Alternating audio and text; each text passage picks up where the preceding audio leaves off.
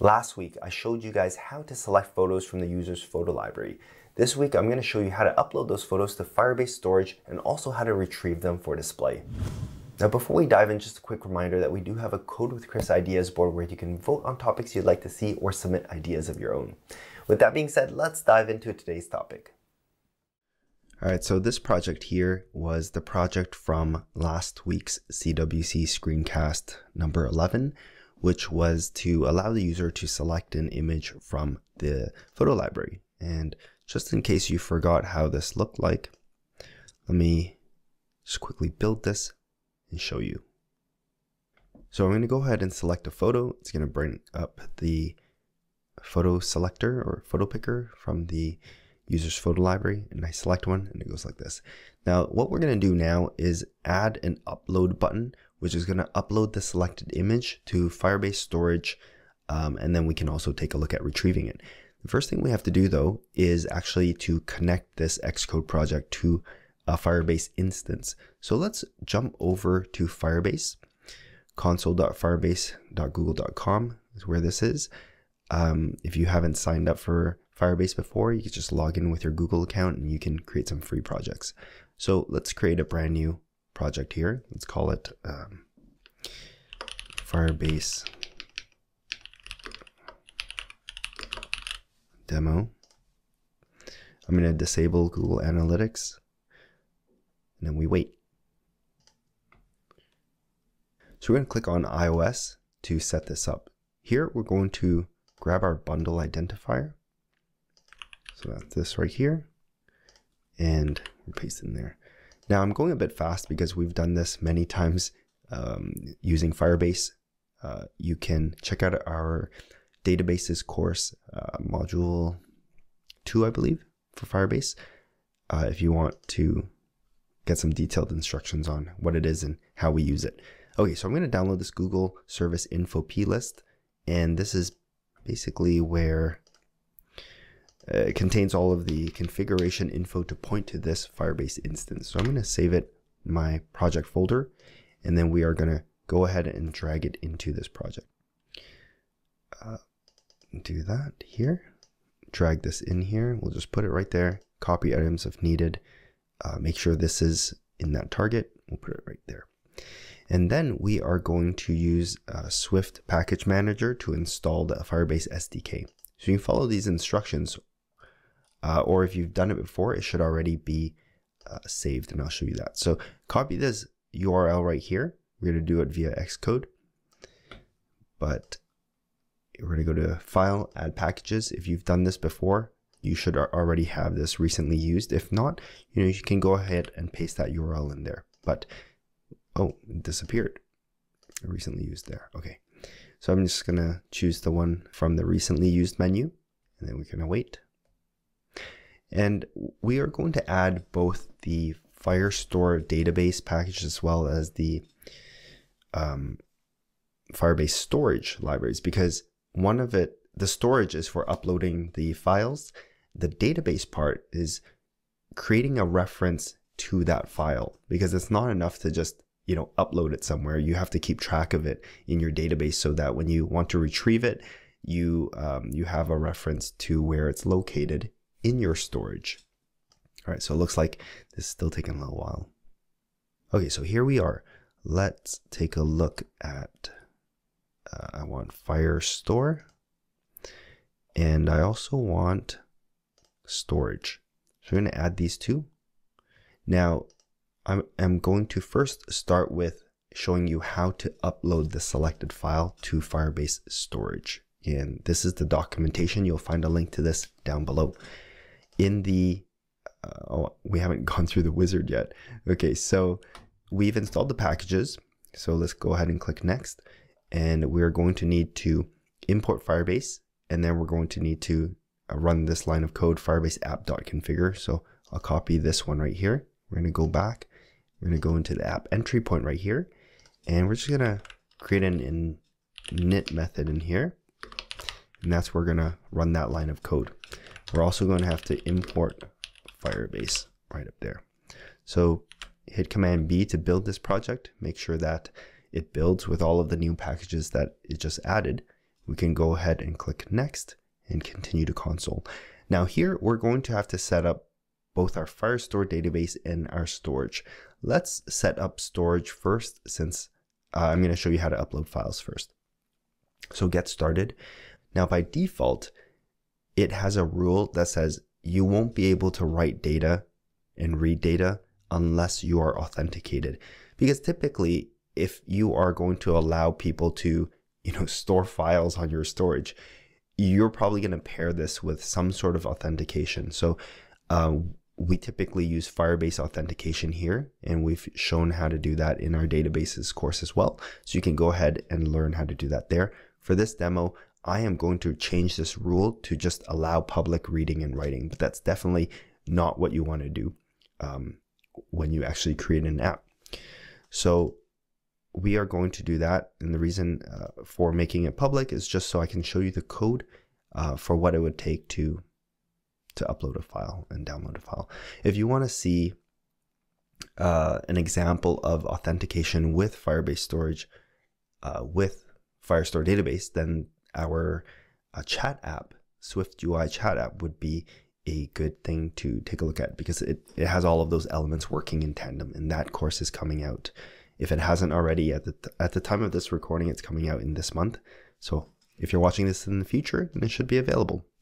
All right, so Firebase Storage, you're going to go into your rules, and you're just going to change this to if true. It's saying like, see, allow reads and writes if the authentication is not null, which means that the user is logged in. So I'm going to erase this and just say if is true, if true. So that means this is always going to be true. So anybody can read and write. So I'm going to publish this. It didn't give me any warnings. Usually it'll give you some warnings. And then in here, you can organize. This is basically your storage bucket, and you can add new folders here. So for example, since we're storing images, I might create an images folder. And then when you'll see in the code, when we upload files, you can specify which paths, which folders you want to upload that data. Okay, so now that we have initialized our storage, let's go back here, and we are going to go into the content view. Okay, so now we can start implementing the code to actually upload the file. So what I'm going to do is add an extra button down here in this VStack. It's going to be the upload button, and this button will only show up if the image has been selected. So if selected image is not nil, then we are going to show a button. This is going to be upload the image, and this is going to just be a text that says upload photo. What I'm going to do is not implement the code right here. I'm going to create a separate function within this content view struct, and we're just going to call that method. So we'll call that upload photo, and we are going to declare that right here.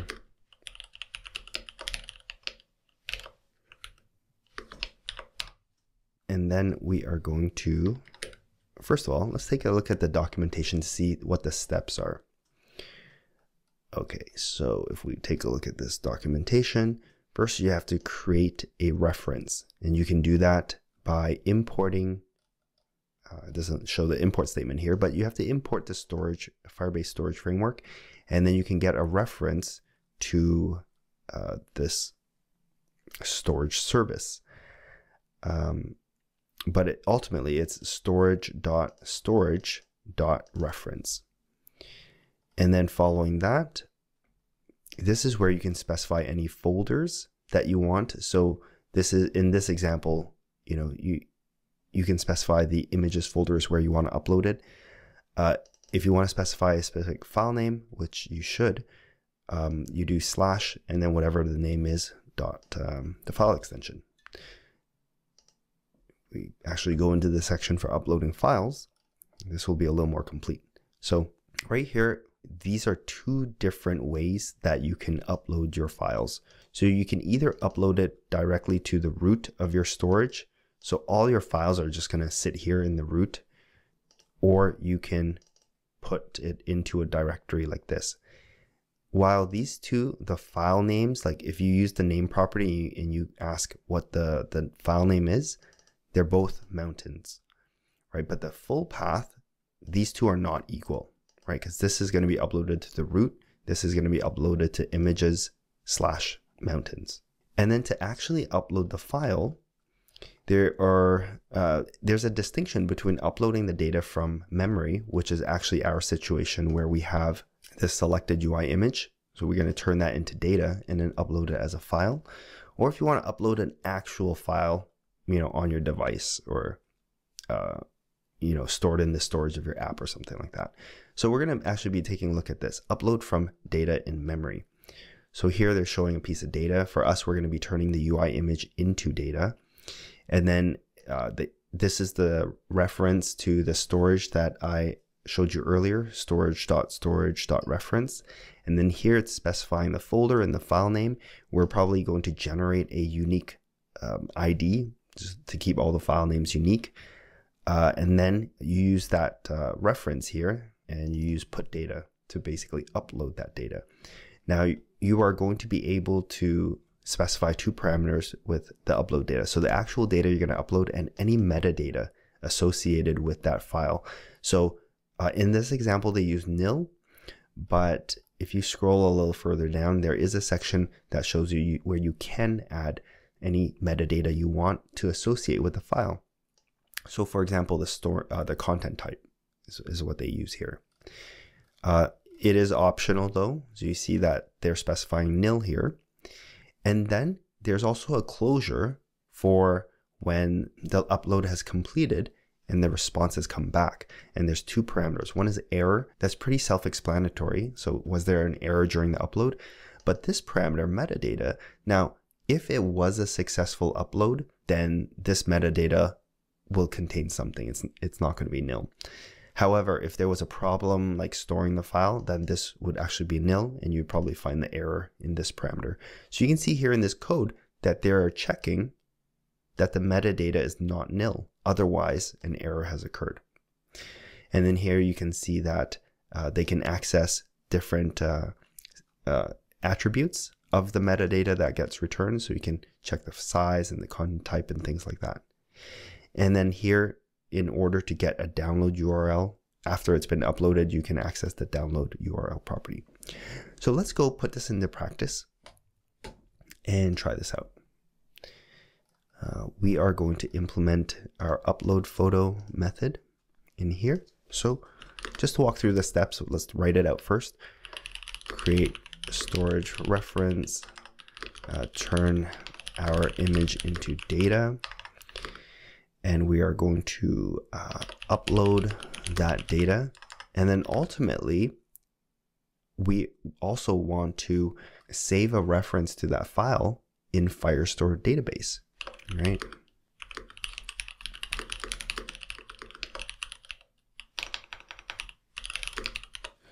Okay, so first of all, let's import Firebase Storage up here. Okay, next let's go down here and let's create let storage ref equals storage, storage dot reference. And then we are also going to want to, I missed a step here, specify the file path and name. But even before we do that, we should probably check if we can turn our image into data first, because there may be an issue with that. So let image data equals our selected image, and we're going to force unwrap that dot JPEG data. So you can either turn it into a PNG data or JPEG data, but check this out. This could return nil, right? If it's not successful in returning JPEG data, then this will be nil. And in that case, we can't upload anything. So I'm going to get the JPEG data, and I'm just going to set the compression quality to 0.8. Now, in order to run this function, we should, we've tested that selected image as not nil before they can even see this button and tap on it that accesses this method here. But just to be safe, we could still make sure that the selected image property isn't nil. So guard selected image not nil, else return, because there's nothing to upload in that case, right? Same thing goes for this. If we're not able to turn this image into the data, then there's no point. So again, just to reduce the number of nested if statements, I'm going to use a guard statement here. If guard image data not nil, else return. And then here we're going to specify the file path and the name. So let file reference equals storage reference dot child, and the path is going to be images. So this folder currently doesn't exist here, but it's going to automatically create it if it doesn't exist, if we specify that folder here. And then for the file name, I am going to substitute a random UUID .jpg. So this UUID we can create like this. Get a UUID string, and you'll see what that looks like in a second. And then here we do let upload task equals file ref dot put data. So there are a couple different ones here, right? We probably want one with completion. So this one, so there's the data that we upload. There's any metadata that we want to store. Remember in the sample code, they put nil, and then the completion for when it's finished uploading, and then we can check if it was actually successful. And ultimately, we do want the completion because we want to store a reference in Firebase, Firestore database if it was successful. Okay, so let's put the data in there, image data, and I'm going to force unwrap it because we've guarded that it's not nil.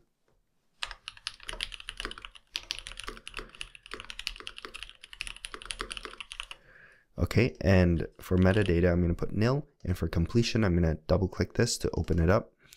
And these are both optional. Remember that if there's an error, that means there will be something in here. If it was successful, that means there will be something in here. So this, let's give these two parameters some names, metadata and error. So what we want to check for, so we want error to be nil, right? And metadata to not be nil. And that signifies to us that it's a successful download. And then in that case, we will save a reference to Firestore database. Now, I'm going to put this as a to-do for now because this is enough for us to start uploading an image and seeing what that looks like. So let's go ahead and try it out. I'm going to run this, and then we're just going to make sure that we can run this code and we can see some files in here. So let's go ahead and do that. Our simulator is launching. Okay, there we go. So select a photo. Let's go ahead and select this one. I'm going to choose upload photo, and I should have added some breakpoints. Is there an error? Let's see. Let's go here. Let's refresh. Ah, there we go. This folder images, and then inside we have the UUID.jpg. All right, and it's 2 megabytes. We take a look at this. All right, that's great. So that is basically how you upload images to Firebase Storage. Let's go over to our Firebase console again, and this time we are going to set up our Firestore database. Create database, start in test mode. It's going to let anybody write to it. It's going to expire on that date automatically. Okay, so I am going to just start a new collection. I'll just call it images. And then here, I'm just going to set up a sample document with a field. And ultimately, I want this value to be the path of my image in storage. Okay, so whatever that path may be, probably images dot whatever UUID.jpg, that's ultimately what I want. So, you know, in an actual app, you'll probably associate an upload with a particular user. In this case, I am just going to store all of the images in a collection and fetch all of them. So you get a sense of how you upload files, how you save a reference in the database pointing to the file, and then how you then retrieve that and grab the associated file for display. Okay, so here we are going to implement this to-do. We're first going to have to import, since we're using the database now, import Firestore, and then down here we're just going to do a simple save statement. Let db equals firestore db.collection equal images, and then we are going to call document, and this is going to generate a new let's just start this images collection. Do I have to put in, I don't want to add a first document. All right, whatever. I'm going to start this collection and I will delete this document because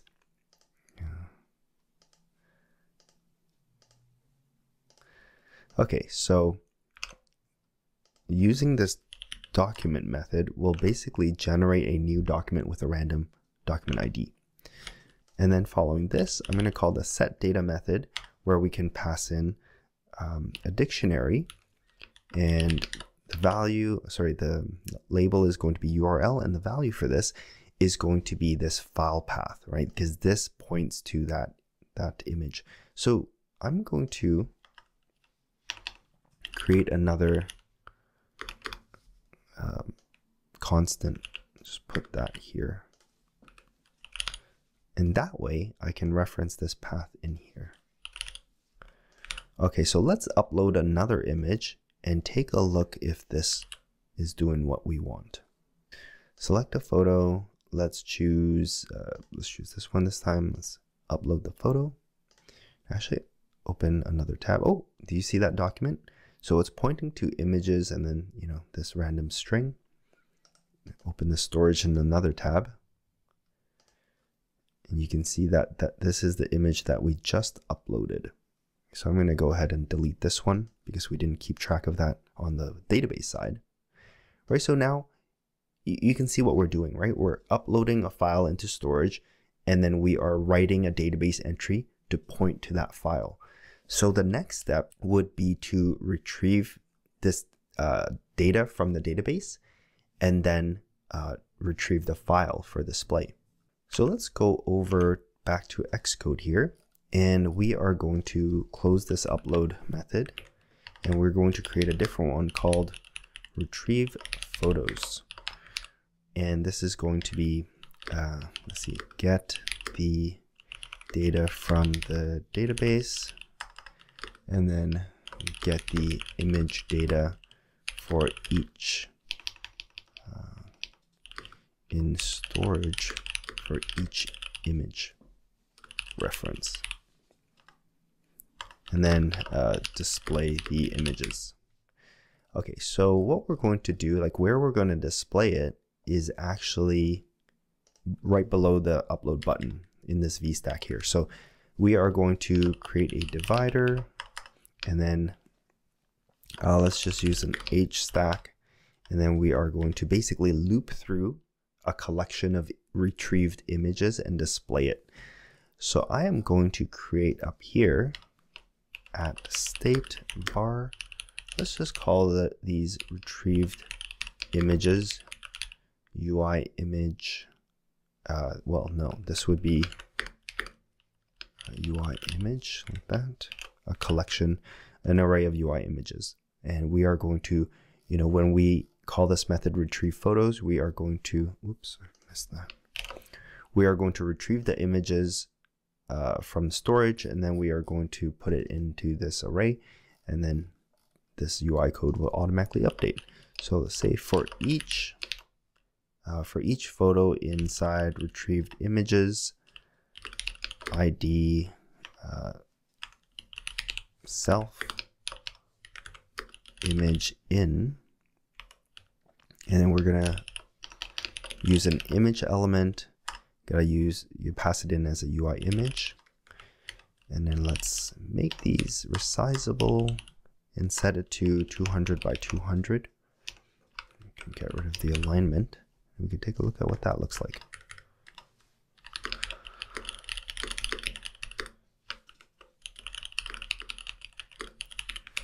Okay, so this is how it's going to get displayed in the UI.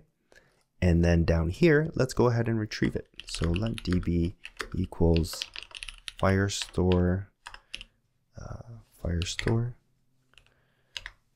db dot collection images dot get documents.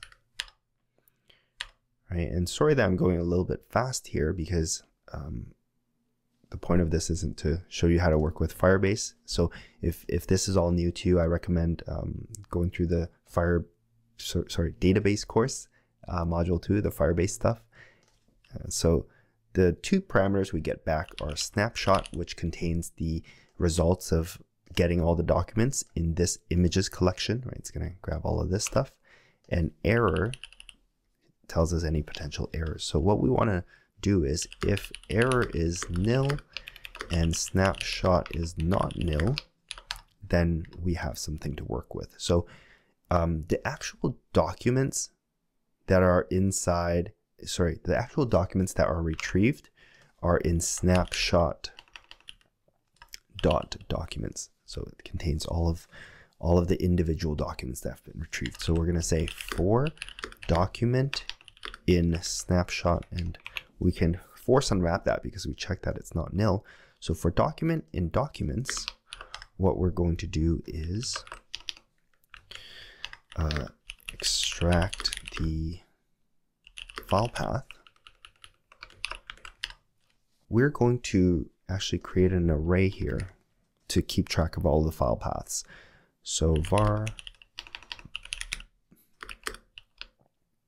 this actually is just a string array. So in the doc, we are going to fetch, see in each document, we're going to fetch that key, right, URL, and that's going to return that value for us. We know it's a string, right? So we're going to append it to paths.append.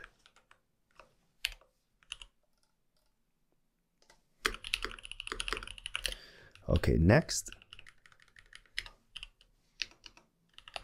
loop through all the returned docs.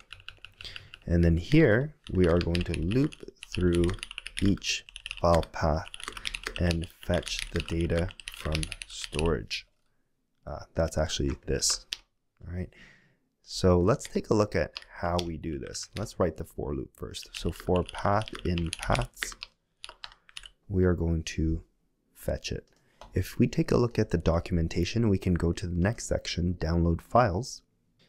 And again, we create a reference, which we have. And then, so here's the storage reference.child and then the path. And then you instead of put data, you write get data. You specify the maximum allowed file size that you want to retrieve. So this is actually 1 megabyte because this is expressed in bytes. Yeah, that's right. And then you get back the data and a parameter to specify if any errors occurred. So if the error is empty, then you're good. If it contains something, then an error has occurred. So then you just grab your data and you create a new UI image using the data initializer, and you pass it the data that it retrieved from storage. And that's how we're going to display the image that was retrieved. So let's try this out. We are going to say get a reference to storage, specify the path, retrieve the data. Okay, so let storage reference equals storage.storage.reference. Let file reference equals storage reference dot child, and the path is what we retrieved from Firestore. It's that. Okay, so we put all of that into this paths array, right? And now we're looping through each of those paths, and we're specifying that we want to grab that. Specify the path, and then in here we're going to retrieve the data. So it's going to be file ref.get data, right, with max size. So I'm just going to say 5 megabytes. Completion, you see the two parameters, data and error. Let's double click this to open up the closure, data, error. And then we're going to say check for errors. If error is nil, that means there's no errors. And we can then create a UI image and put it into our array for display. So let image equals UI image data. Well, actually, let's also check that the data is not nil. If there's no errors and data is not nil, right, then here we can just pass in and unwrap that. And then we are going to add this image to retrieved images to display. So we are going to say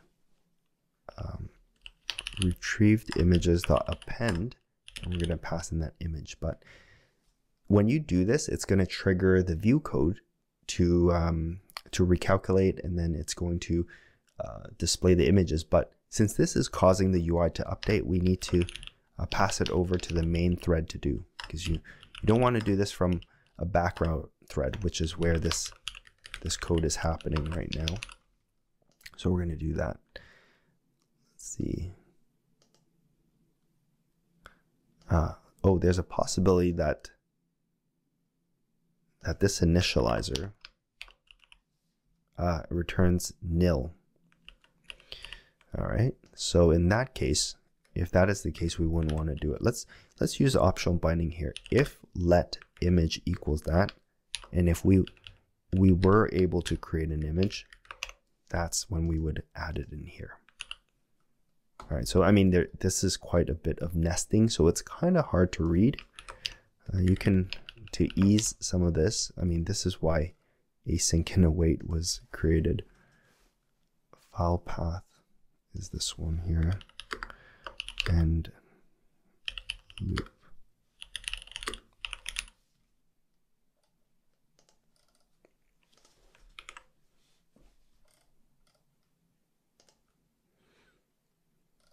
Yeah, okay.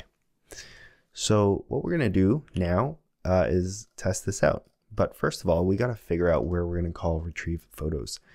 There are two spots which I can think of. One is when this view appears, because we want to take a look at the photos. So when this VStack shows up, we are going to say on appear perform retrieve images. The other place we'll want to call this is after we have just uploaded an image, right, and saved the reference.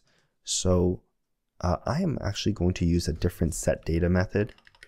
I'm going to use one with a completion. This one right here.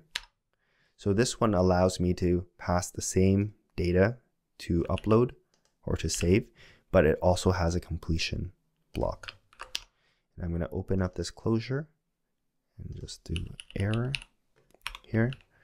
So if there were no errors, display a new image. So this is going to be, let's see, if error is nil, then call retrieve images. Keep in mind though that, you know, I just thought of a better way to do this. You know, if you wanted to do this, you should throw it over to the main thread to do, because it does update the UI. But I just thought of a better way. Like, there's no reason why we need to retrieve the images over again. That doesn't really seem to make sense to me right here. Let's see. Oh, sorry, not retrieve images. Retrieve images. The reason why is after we've uploaded this single image, right, why not just add that selected image? Because we already have it as a UI image, right? Selected image is the UI image. This is the photo we just uploaded to storage successfully, because we know it's successful at this point. Why not just append that to our retrieved images? And that saves some bandwidth. That saves us having to, run this code all over again. So let's just say if error is nil, that means there are no errors. Add the uploaded image to the list of images for display. So self.retrievedImages.append self.selected image. And we can force unwrap that because we just did that. And again, this is going to be affecting the UI. So we want to do this in the main thread, because the main thread is responsible for updating the UI. All right, so let's try this out. If I run this now, supposing there are no errors, oops, something's wrong. I cannot call, what did I call it? Retrieve photos. Whoops. Retrieve photos. There we go. In storage right now, well, in our database, we have a reference to a single image, and in storage, we have a single image. So hopefully when we launch it, we'll see that. Okay, we do. Perfect. That's really big though. Let's make that a little smaller. Let's make that 100 and 100 and run that again. So this time we can actually see it. And then we'll upload a couple more and we should see it up here. All right, so there's the photo that we have in our database. Let's choose that, upload it. Cool. Just to double check. There's the second file. And there's also another entry here. Let's select another photo. Let's upload that. All right, I hope that was helpful. If you have any specific questions about this tutorial, do post it in our Code Crew forum, and myself or someone from the team will jump in to help out. Thanks for watching, and I'll see you in the next lesson.